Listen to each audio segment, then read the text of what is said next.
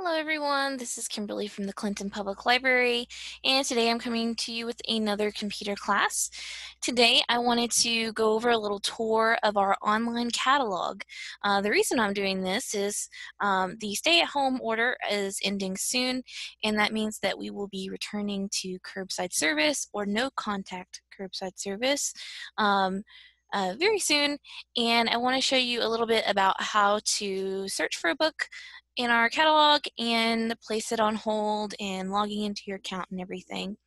So to get started, what you need to do is go to our library website, which is clintonpubliclibrary.org, and that's what you're seeing in front of you here. This is what it usually looks like. And then you can do this two ways, but the way I like to do it the best is if you go up here to My Account, you're going to click on My Account. If you are on a tablet or a cell phone or a smartphone, there's instead going to be a menu option at the top right of the screen that's usually 3 lines together. You would click on that and then click on My Account. So let's click here. And this is our online catalog. Now, our online catalog will show you everything that is in our physical collection. So this means all of our movies, books, magazines, and other materials that are located within the library. This is not going to include all the materials that are on Tennessee Reads. That's a completely separate collection for us. And I'm going to log in with a library card for the first time so I can show you all how that's going to go. So to log in to your card, you go up here to log in, right here. You can search for books in our catalog if you want without logging in, but if you want to place them on hold, you will need to log in. So let's click Please Log In, and let's get rid of that. And you're going to put in your library card number here. And your library card number is on the back of your library card underneath the barcode. This is a dummy card. It's going to get deleted after this. And I've never logged in to this account before, so I'm going to type in user pass, which is what it's prompting me to do. First time users enter user pass. So if you've never, ever logged in here before, user pass, all one word, all lowercase, is going to be your password. Okay. And then it'll prompt you to change your password. So make it something that you will remember, but something that is secure. And then submit. And from now on, I'm not going to save that. From now on, every time you log in with that library card number, it's going to require you to put in the password that you just created. Now, if you forget your password, you can give us a call at the library and we can reset that for you. We'll just need some information from you to prove that you are who you say you are.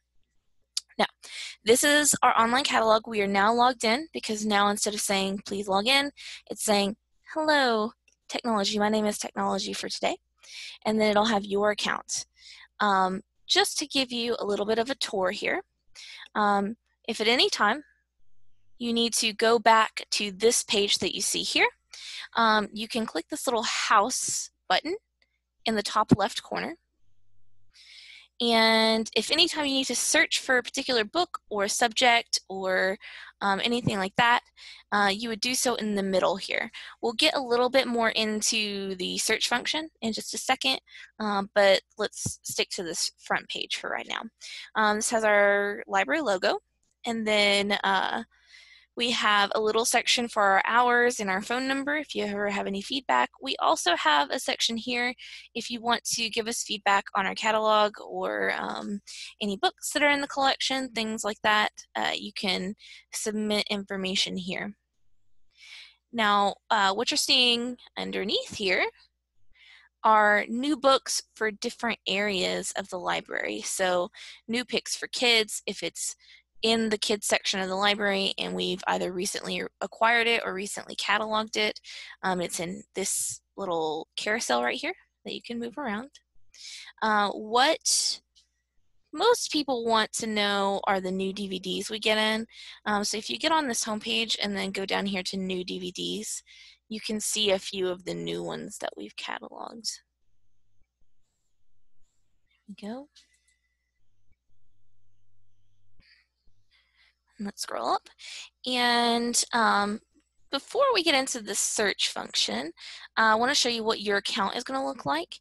So go up here to where it says your name in your account. Click there, and it's going to give you a list of options right here that you can use. So if any time you need to log out, you can log out right here. If any time you need to go to the home page, you can click home right up here. And if you want to see anything that you have checked out, you're going to go to items out, and it'll go to a page that has your checked out items here. This will show like covers and things that you currently have checked out. This is a dummy card. I haven't checked anything out on it. Okay. And then if you had anything on hold, you can check the status of your hold right here as well. There's also some other items available to you. A lot of people ask us if they've checked out a book before. We actually cannot see the books that you have checked out in the past. It's a privacy issue. But if you want to keep a record of what you're checking out, you can set your settings to allow you to see that. So if I activated my history right now and then clicked OK to acknowledge that you want the library system to keep track of your items, you can hit OK. And then every time I checked something out or returned it, it would show up in this little checkout history. So you could go back and see if you've read something or not. This is not something that the library is going to use for you guys. We cannot see this, only you can see this. Okay. And then you can look at your fines by clicking on fine and lost item payment. You cannot pay your fines through this portal. You can only pay your fines at the library. And then you can do some stuff with your settings. So your profile here, you can go in and change whether or not you want to be emailed. You can change your email in here if you would like. And then anything that's grayed out is stuff that you cannot change. That's something only a librarian can change. Okay, and then when you have put in your email or put in whether you want to be emailed, you would hit save. So yeah, that's your portal interaction if you want to see what you have on hold, what you've checked out, any lost items that are on your account, your checkout history, your fines, things like that. Now, let's go ahead and teach you how to search for a book and put it on hold. So I'm just going to look for a book that I would be interested in. My go-to example is always going to be Harry Potter. So I'm going to type in Harry Potter. And you see it's going to give you a lot of different options to search here. So it's going by the title of what I'm searching in this section, and then maybe a series or a subject. If I typed in something more broad, like maybe bugs, it's going to give me the same sort of categories. Title, so bug is in the title. Title series, so bug is in the series title. Or author, somebody has bug in their name. You can search for authors if you would like. You can also change the parameters of where you're searching. So this is searching by keyword. So it's taking one word and it's applying it to the entirety of the catalog.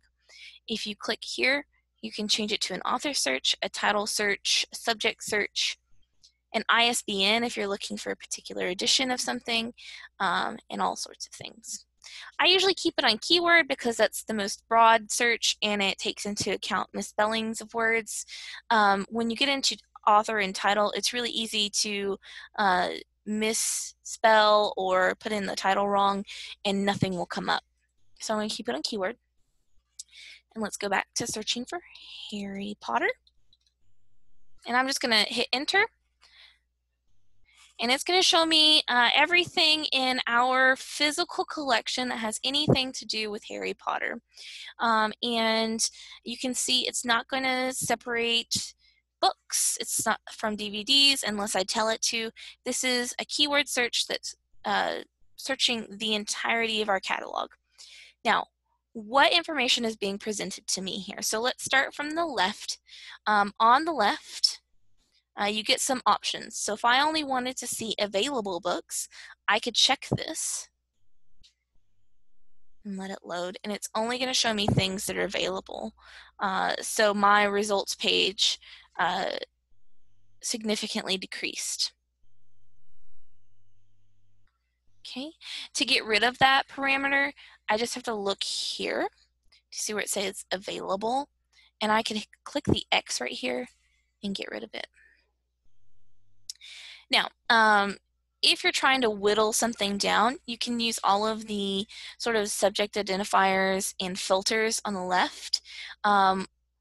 We usually search by subject, by author. Sometimes we'll search by location if you want to search a particular section of the library. So if you only want children's books or if you only want adult books, you can search by location.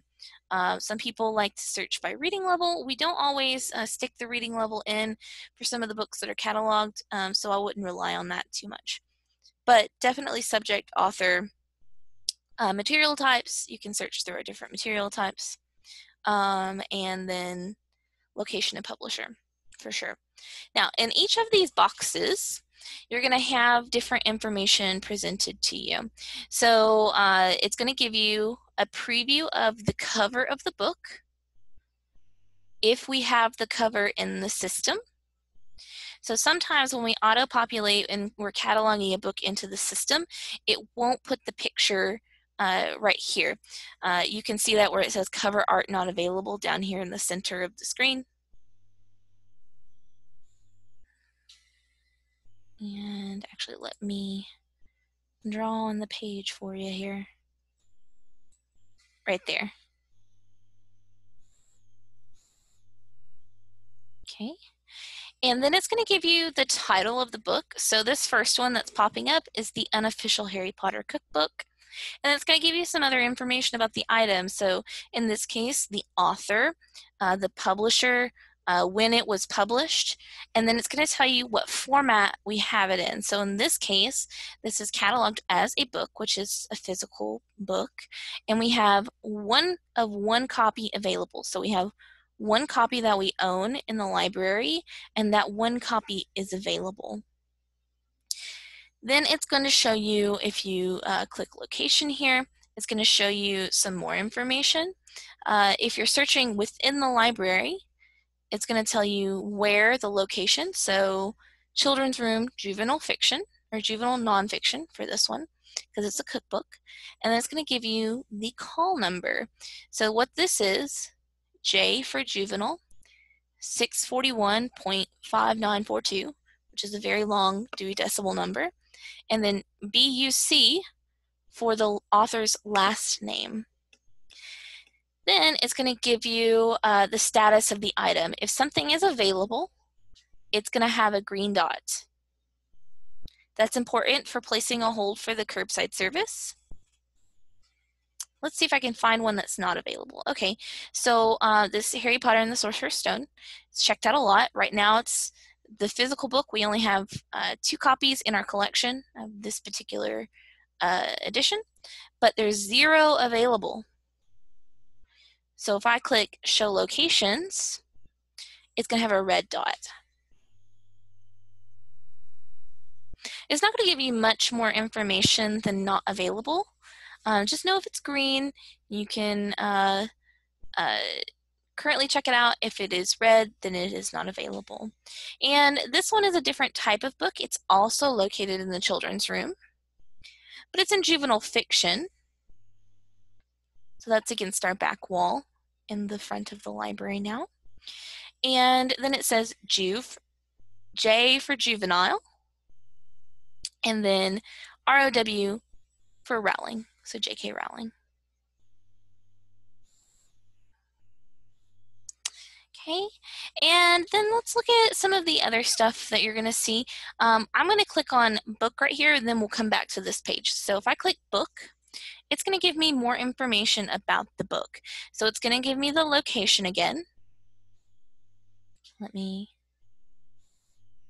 annotate the location, just spread out a little bit more, right? And then on the other side, it's going to give me some more options. So availability 1 of 1. If the book is currently on hold, right here, it's going to tell you how many people are on hold for it. So if it's a very popular item, like I think Little Fires Everywhere, or Becoming by Michelle Obama is still very much on hold all the time. Some of the more popular items, like a James Patterson, is going to have a long hold queue. You can get on this page here and see how many holds are currently in that queue before you place the book on hold for yourself. You can also modify your search directly from this screen. It's right here, which we'll get to in a second. And then there's a few other items for you. What's important here, though, is where if there's going to be a summary for a book, it's usually on this page. And then it's going to give you subject headings and things for the book. And this is usually for library use. It's also going to tell you, if you scroll down, things that are on the shelf with this book. This is going to be a varied shelf because it's a cookbook, so there's lots of different cookbooks on the shelf with this particular book. Okay, now we're going to go back to that home page. And I want to show you sort of what a DVD would look like as well. So I'm going to show locations on this DVD. And it says there's 1 of 1 available, right? DVDs is in our adult DVD fiction collection. And then it says DVD HAR for Harry Potter. So DVDs are alphabetical by title, and books are alphabetical by author's last name. And this particular item is available to check out. So it is available to place on hold. Now, if you would like to place a hold on any item, which is what you will need to do if you're utilizing the curbside service, you would need to go to this little icon right here that looks like a little hand pointing. Place a hold. And then if you don't need it right now, you can put in a date here. So if I didn't need this book until next month, I could put a date here. I could add some notes for librarians if I needed to. And then if it's something that is currently checked out, but you need it for a specific time period, but not after that time period, you could cancel the hold if it's not pulled by then. I'm just going to go ahead and place this hold. So I'm going to go down here to place hold. And then I'm going to say reserve place, cool beans, and then OK. Okay, and now if you see on the square at the top, which is the one we just clicked on, the unofficial Harry Potter cookbook, it says book 1 of 1 available, like before, but then it says 1 on hold, 1 holds. So I click book here, there will be 1 hold in queue. There we go. So I've successfully placed a book on hold. Now, what if I want to see all the books I currently have on hold and their status? I would just simply go back to your account like I did before. And I would go to items on hold. And this would be listed in my hold area. And I could suspend it, I could cancel it from here if I needed to. If I suspended it, I could suspend it to next month, to June if I wanted to, but that's available to me. I'm going to go ahead and cancel that hold so whoever's at the library right now doesn't accidentally pull it. Okay, and my reserve was canceled. Now you can do this with other books. It doesn't have to be Harry Potter. So let's look up, like I said before, Little Fires Everywhere, which is apparently a very popular book club book. And I'm just going to, it brought up the one I needed, so I'm going to click on that title. It's going to load for me. And it's going to bring up exactly what I wanted. So in this case, Little Fires Everywhere, I'm looking for that exact title. This happens to be the book that I'm looking for. So it brought me exactly to that. And it gives me the same information. So title, Little Fires Everywhere, the cover here, author, Celeste Ng. It's going to say the author's last name first, and then the first name. Publisher, the date this was published, and then how many copies we have in the library, and how many holds are currently on that book. Then I hit show locations. This is actually going to be yellow because it's currently checked out. So if it's red or yellow, it's currently not available. Okay, and you can see the location for this one. It says Clinton Public Library Adult Fiction, call number FNG for Ing. And then in addition, if it's checked out currently, it's going to say this yellow dot and then when that book is due. So when a book is due, it has a due date like this, and there's a hold list. The book cannot be renewed for that person, so they only have that 2-week loan period instead of being able to renew twice. In this case, we're in a specific situation where we're allowing certain holds and checkouts to last longer than normal. So this is saying longer than the 2-week hold period. Now you're not going to be able to see anybody's information in this particular section, like even if it says 4 holds in queue. As a patron, you're not allowed to see other patrons that have the book. So you don't have to worry about your information being anywhere. It's just going to say how many people are in front of you.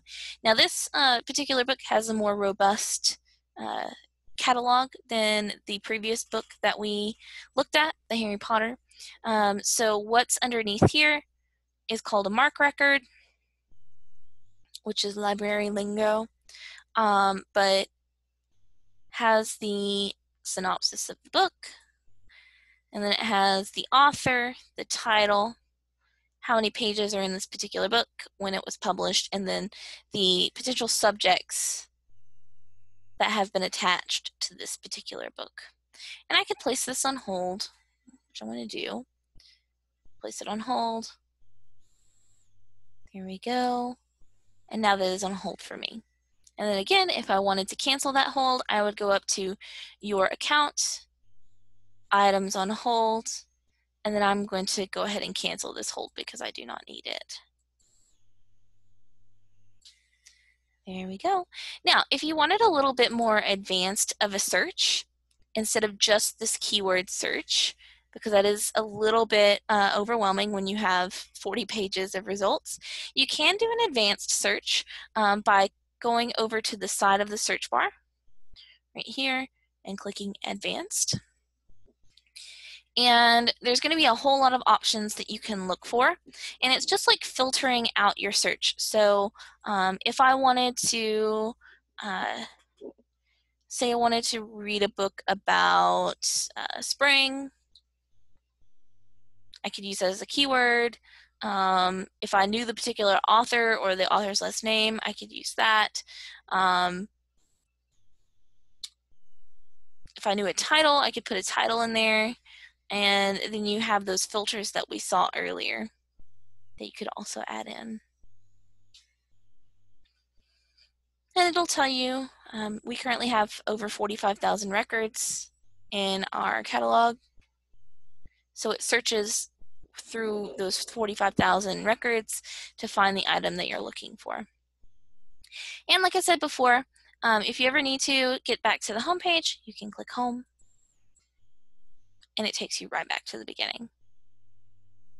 Okay, and then if you need to log out, you can either click your account and log out, or you can click log out right here. Here we go, and it goes back to this login screen. Now, thank you for watching this week's computer class. I hope this helps you a lot. Remember, this is only for our physical collection. It is not part of the Tennessee Reads collection. When we do open up Curbside Service again, we will of course tell you immediately when we have that information. So keep an eye out on our Facebook, our social media, our website, all of those things, and we'll get that information to you as soon as possible. Now, you can still place a hold over the phone if you feel more comfortable, but this is an option for you if you ever needed to get on and renew books online, or if you wanted to place a hold online. You can also, if you currently have a book checked out, renew that item through My Account, the My Account option. So keep that in mind. My name is Kimberly. You can send any questions that you have to the questions@clintonpubliclibrary.org or my email at computer_training@clintonpubliclibrary.org. You can call the library at 865-457-0519, or you can ask any questions on our social media pages or direct message us if you want to. Hope you all have a nice and safe day, and thank you for coming.